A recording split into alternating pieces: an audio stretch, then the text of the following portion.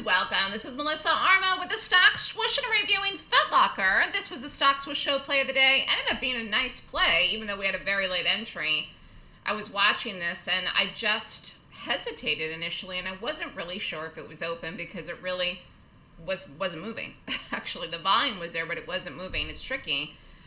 Sometimes these open late, and that's what it is. And so, you know, occasionally I've been burned before when I take something that's not really open, even when I get filled, and then it moves against me, and then it moves through my stop or past my stop or where I had the stop. And so I just, you know, I've been doing a good job making sure that things were open lately, and today I still don't know. I really don't know where this opened, to be honest with you. So let's take a look at it.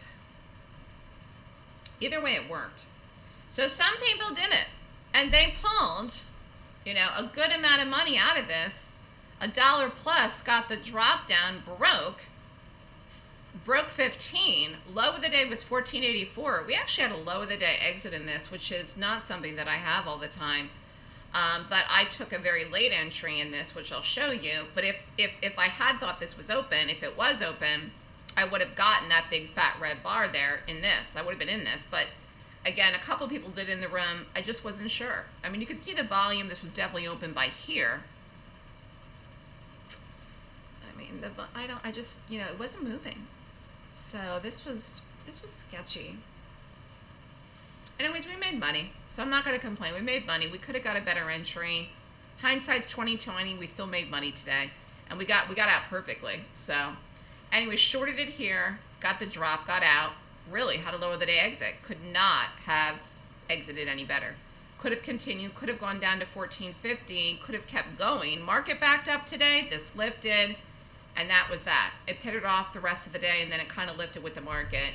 This was earnings. This gap down, closed at 23.20 and opened today at 15.90.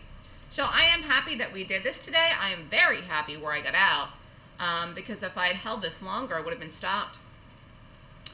So this was a nice gap today. This was an earnings gap. We're at the tail end of earnings season now. Still a lot of stuff out this week.